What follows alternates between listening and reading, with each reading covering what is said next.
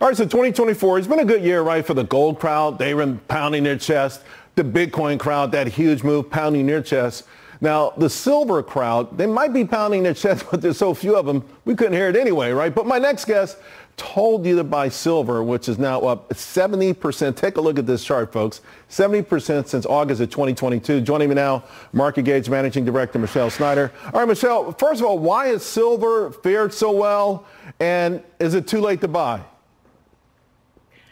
Well, to answer your first question, if I was bullish before, after listening to your last segment and the geopolitical concerns, I'm even more bullish because that's been a big factor, right? So unless that fundamental change, to answer your second question, no, it's not too late.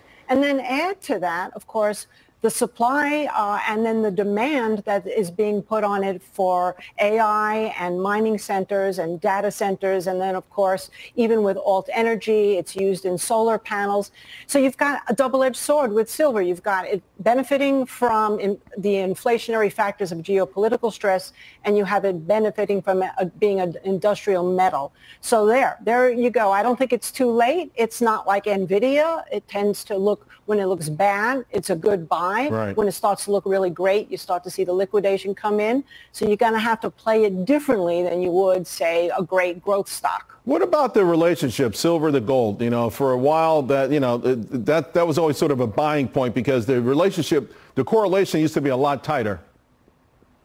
Exactly, and actually silver flipped to outperform gold really back sort of in February, March, and we've had little pockets of times where gold has rallied, but really if you look at the gold chart, it's been very sideways, and the silver just made a nice pop in the last week going sideways. So there you go. I think you're going to continue to see that trend, which is, again, inflationary, of course. Right. Not necessarily the inflation that people are looking at when they look at CPI this week. Hey, real quick, I saw you like ARK. A lot of folks have lost faith in Cathie Wood, not you. Well, I wouldn't exactly say it like that, but I knew you were going to ask me about that one because it is a surprise. Well, you know, essentially, I've waited and waited and waited, and I like this consolidation that has had over 45 and now trading over 46. I think it has, from a technical standpoint, room to 60. And actually, I kind of like some of her holdings now that were so out of favor.